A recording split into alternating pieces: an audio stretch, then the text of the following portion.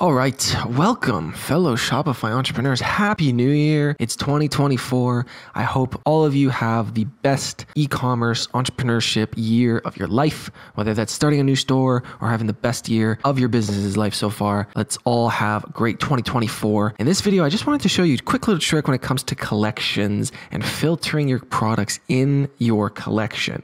So this is what I mean. We're on our test store here. It's beautiful. We have these three amazing products. And when you are using, for example, this is the Dawn theme in Shopify, you can enable the sort by for your products, for your collection. So in your theme editor, to show you how to enable this, if you go to your collections, this is a collection with 3 products that I named bestseller. Just to show you really quickly how to add these 2 features, if you go into your theme editor, this is for the Dawn theme. All themes are very different, but if you enable this button here called enable sorting, we will see that this button right here disappears. See this here? So if we enable sorting again, the sort by appears. Also on the same page, if you click enable filtering, this is what changes the filter for the customers on the right side. You can click them both off. You can leave them both on. I usually leave them both on for customer convenience. Now, there's a cool little trick that you can do here to enable your products that are your best sellers, that have the highest profit margins, that are the ones that you want to push and you want to sell to appear first. Obviously, you can do some rearranging and some product boosting with the Search and Discover app. I'm going to do a whole video on the Search and Discover app. It's a free, one of my favorite apps in all my Shopify stores. It's a free app made and developed by Shopify. You'll never get billed for it because it is a free Shopify app. I'm going to do a whole video on that. But without any apps, there's a few cool little tricks that you can do here to rearrange these products at your will. So the first thing I want to show you here is what sort option is presented to the customer on default. So for example, if we go back to our homepage and we click our bestseller, if you need help with navigation, making these menus, I did a whole video on that. You can check out my channel for that. But if we go to bestsellers, we see that the default sort by right now is price low to high. There's all these different ones. So you might be asking why is this default selected price low to high? What if I wanted it price high to low? Or what if I wanted it to sort by best selling, the ones that do your best in your store? You can change this. So if we go to our collections in our admin and we go to our collection, the bestseller collection, and we scroll down here, this is how you can change this by default. So if we go to our products, this might not seem like it's doing anything, but it actually is changing the default selection on your online store. So for example, we can see here that it's sort by lowest price.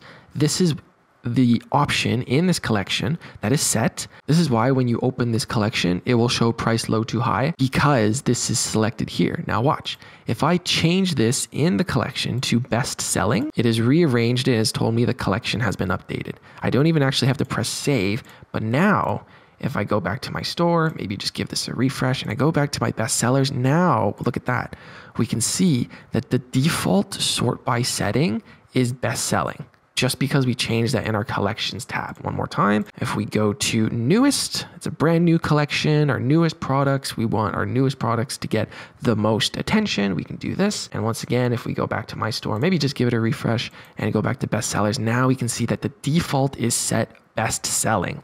Now, of course, if a customer goes to your website, changes the default sorting to price low to high, goes to your other sections on your website, then goes back to best sellers, this will hold to their selection. This is just because of the cookies in your browser and it's saving what the customer wants. But upon a new first-time user, first-time viewer, we can change this to any of these options here. I bring this up because in one of my Shopify stores, I was making a collection and it would have been really good just from a financial standpoint and also just from a look standpoint to have my bundles at the top all together. And so what I ended up doing is because I have, at the time, I had it on obviously product title A to Z, and this is sorting by alphabetical order A to Z, of course. So what I did in that case was I actually just changed the title of the bundles to all be the same. You can sort that by using the same letter, obviously, but you can also do it by number. So in this example, it was the 3-pack of items. So I just changed the name to 3-pack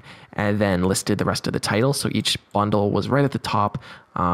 It said 3-pack, 3-pack, 3-pack, and they all were kind of the best sellers, the best bargain for my company, and also just looked really nice. But there's another thing that you can do here. If you saw when I was changing the sort by, there's a manual option here. This isn't an option to select here. This is just for you. As you can see, date new to old, price low to high, alphabetical Z to A and H Z, best selling and featured. In this collection option, you have a manual. This is just for you. So if I click manual, I can rearrange this just by clicking and dragging these 3 dots on the corner. So for example, if I want my hat first, and then the shirt, and then the pants, we can do this. If we refresh our page, we will now see that the default setting is now changed to featured because we are on manual, and the order of the items is now in the manual order that I selected.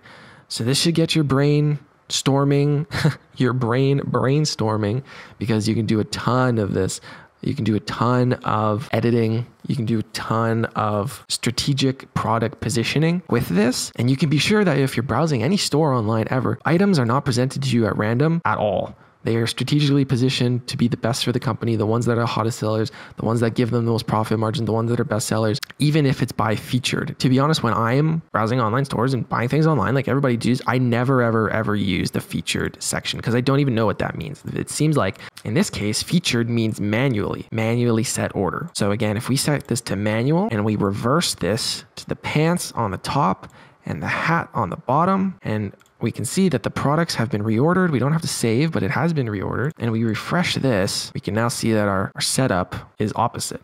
So one more time, let's say this shirt is our best seller and we want to push this no matter what. We want to have the best eyes on this. We can put our shirt at the top to make sure that when the page loads for any customer, the shirt is always presented first, as it is our best value product and the product we're featuring the most. If we refresh this page, we can now see that the shirt is at the very, very top. We can see also that our sort by collection is default by featured, and that's because it's manually changed on our admin. So this is super important if you have a collection, but also if you have a collection of many pages of items, a lot of products, hundreds of products even, that's fairly common in clothing stores. We have to recognize how long a new customer or returning customer is going to stay on the page and scroll all the way down, click on the next page, scroll all the way down to the next page. So if we have an item that we want to push, we want the most eyes on, we can easily do that by manually editing the order of the products, or as well selecting the default sort option in the settings that this is now changed to best selling and is rearranged. I hope this helps, guys. I hope 2024 is the best year of your business's life. If this video has helped you in any way or has got you brainstorming onto new optimizations that you can implement in your online store and has gotten you excited, hey, leave a like so I know. I just like helping fellow entrepreneurs on this channel. But more so, this video is an invitation for you to join a free community just by hitting the subscribe button, where I just want to bring together all types of Shopify entrepreneurs, e-commerce entrepreneurs, so we can all come to one place and actively discuss, actively learn from each other, and actively grow all our businesses together. That's what I'm striving to achieve on this channel. If that is something that interests you, consider subscribing, leaving a like, and if you do, I'll see you in the next video.